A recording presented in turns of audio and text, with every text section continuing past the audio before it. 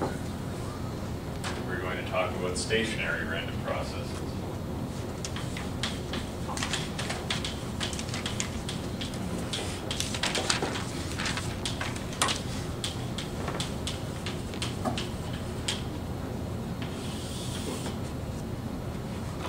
So,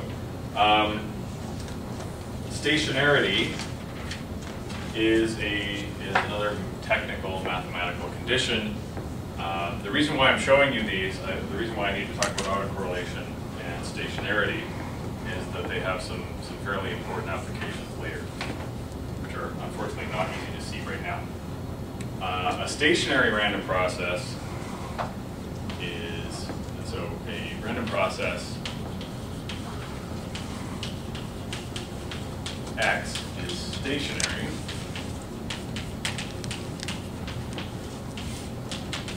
if its statistics do not change with time.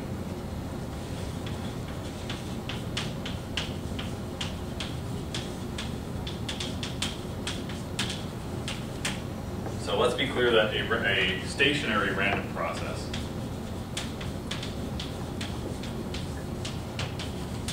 is not constant with respect to time.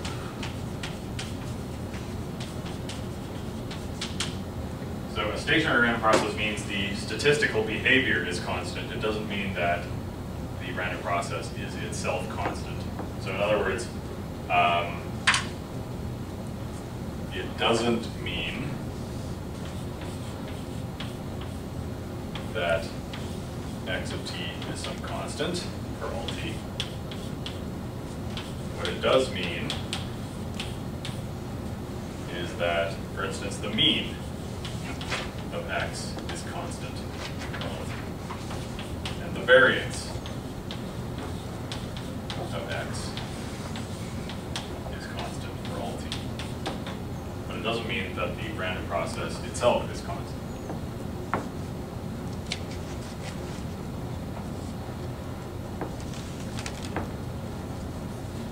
Technical definition of a stationary random process .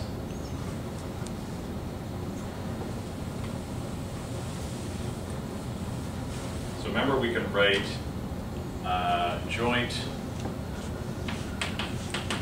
probabilities are invariant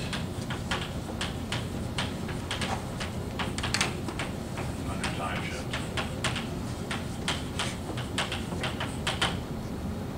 So this is the strict definition of a stationary random process. What I mean by that is if I have probability xt1, xt2, xt3, and so on, to xtn, this has to be equal to probability xt1 plus tau, xt2 plus tau, xt3 plus tau, and so on, up to xtn plus tau.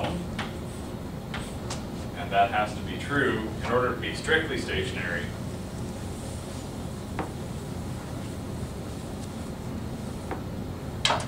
This has to be true for all tau, all n. So in other words, if I can write down the joint probability density function, any joint probability mass function on any set of points. Actually, it must be true for all tau and all n and all t1, t2 through tn. So in other words, if I can write down any probability mass function on any set of points, and then I time shift it, it must be the same. So as you can imagine, testing a random process for stationarity is a big pain because you have to make sure it satisfies all of these criteria. So therefore, we're not going to do that.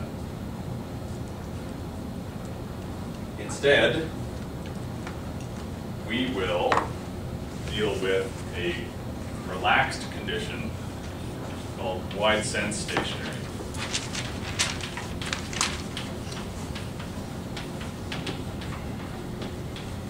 Okay, it's probably worth taking a second to talk about why we need stationarity. Where we're going with this is we want to be able to express correlations in the frequency domain. Finally where we're going is we're going to prove the form of the optimal detector. In order to do so, we need to make some arguments in the Fourier transform domain. We need to know what the probability density we need to know what the Fourier transform of Gaussian noise looks like. We need to know what happens when you pass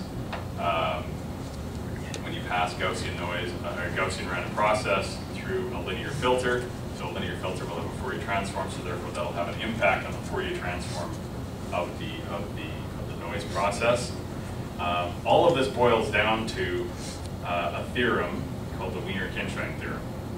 And the Wiener-Kinshine theorem basically tells you everything you need to know about what happens to random processes when you pass them through linear filters.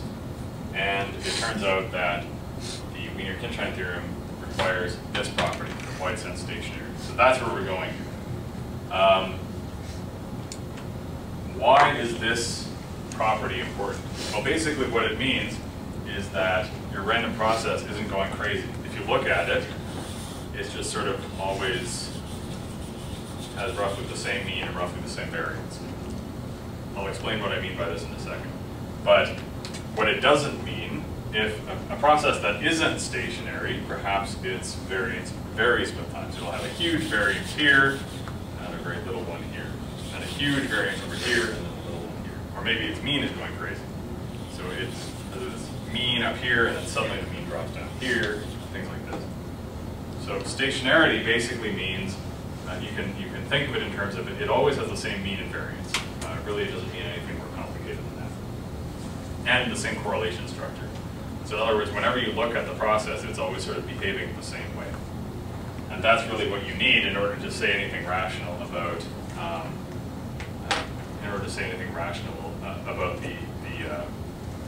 the Fourier transform of that random process.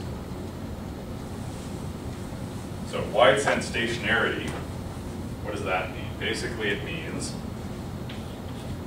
firstly, that the mean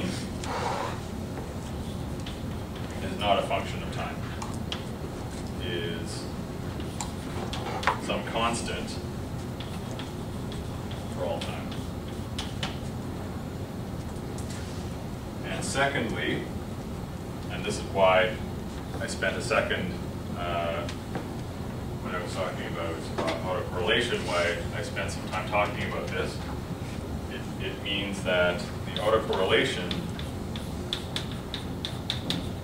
you only need to talk about it in terms of the difference. So it can be expressed as Rx and tau.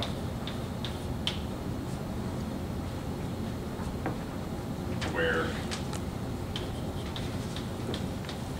tau equals T2 minus T1 for all T2 and T1. So in other words, if you can express a random process this way, where its mean is constant with respect to time, and its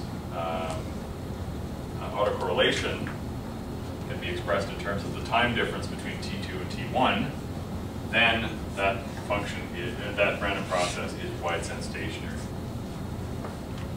In particular,